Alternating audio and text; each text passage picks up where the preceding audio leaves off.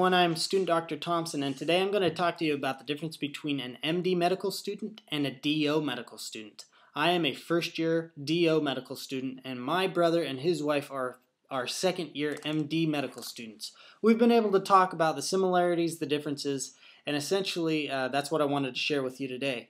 We take the same coursework, except for one class that I'll tell you about. We have the same textbooks. We study from the same board preparation materials. I'll be taking the same boards that my brother's taking, and I'll be applying for the same exact residencies or the same types of residencies as him. There will be one residency governing body in America by 2015. So essentially, whether you do your first 4 years of medical school as an MD or a DO, you're going to end up in the same place in residency by the time residency comes around.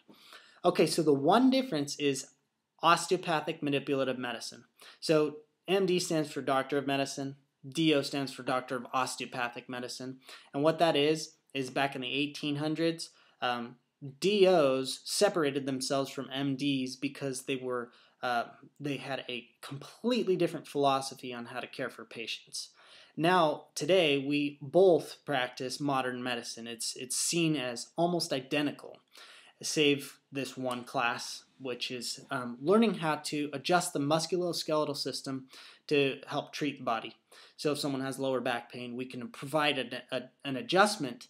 Though DOs never want to compare themselves to like a chiropractor, from the average person's perspective, it might seem like a chiropractic adjustment in addition to the services that you would get from an MD physician.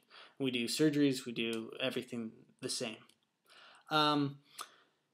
So there's the one class that's different. We both have 4-year medical schools. We both do 3-year, 4-year, 5-year, 6-year residencies and onwards.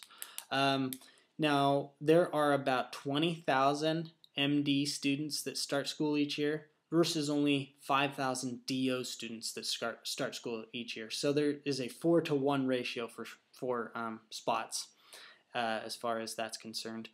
Now, MD students, the average MCAT is about a 31. The average GPA is about a 3.7. DO students, the average MCAT's only a 27, and the average GPA is a 3.5. That's not to say it's that you're not going to find, like I go to school with a guy that's got a 38 on his MCAT, and a guy that's got a 36. I have a pretty average MCAT.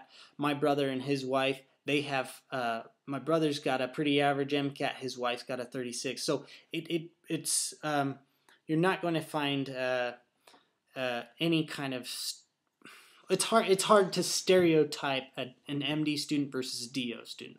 A lot of students like myself apply to both MD and DO programs that are in my school anyway, but there are tons that just apply to DO programs. So it's hard to compare, who would be where if they had their choice.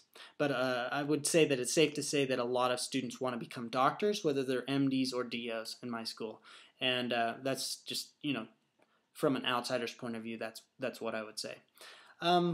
Guys, I can essentially answer any question that you have about DOs or MDs or the differences between the two. If you guys have any questions, please let me know in the comments. Thanks for watching, and stick around for more great videos.